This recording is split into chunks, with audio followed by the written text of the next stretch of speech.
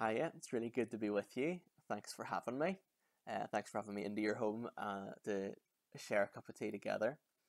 Um, I suppose since we were last together, everything's changed really. We're all spending a lot more time at home, and um, obviously there's been really difficult parts of that. There's been good bits as well. Um, I don't know, but yeah, I find I'm doing everything a bit more deliberately. So I'm being more deliberate about the time I spend with the kids. So Benjamin is 4 and Lily's 1, and I have just loved pushing them on the swing.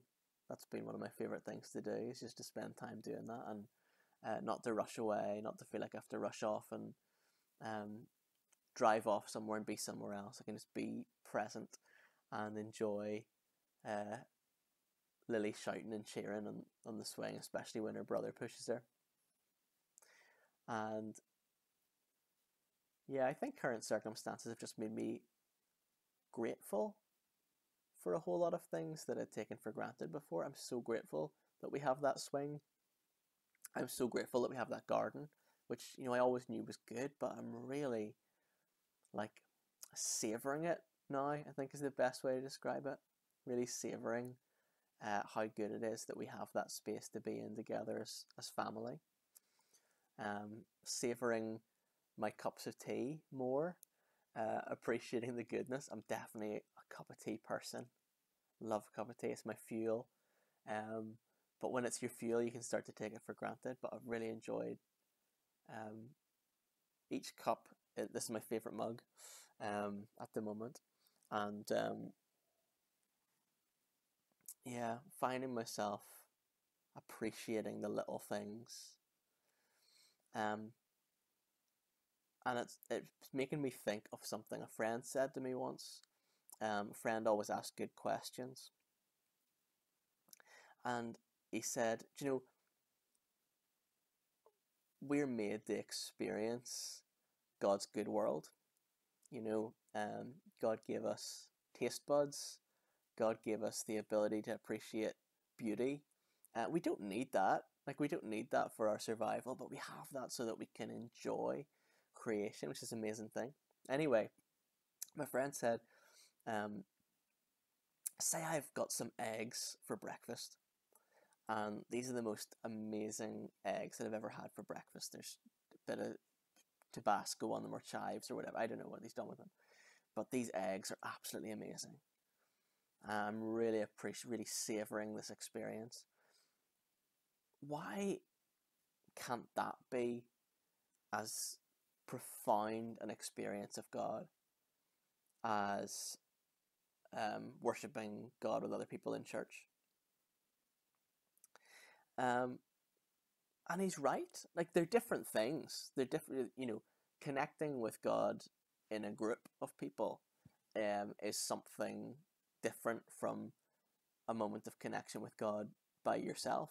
But he was absolutely right. Enjoying your eggs for breakfast can be a profound moment of connection with God, where uh, you're thankful for God's good creation. You're thankful for God's provision. You're thankful that God made you able to taste and to sense and to enjoy. And it's brilliant that at a time like this, we can start to kind of slow down and pay attention to flavors and textures and colors and experiences, all the richness of life in the middle of everything else, in the middle of the fear and the discomfort and everything else that's going on. We can have these profound moments of connection. And it's appropriate that that's happening at a time when worshipping together does look different. We're doing it online if we're able to do it at all. We often can't see one another. We can maybe see whoever's participating on the screen. Um, so the ways that we connect with God have changed. The things we usually associate as, oh, that's the place where I do my connecting with God, well, that's been taken away. And God is maybe pointing us to more of the ordinary, everyday ways that we can experience God, that we can enjoy God.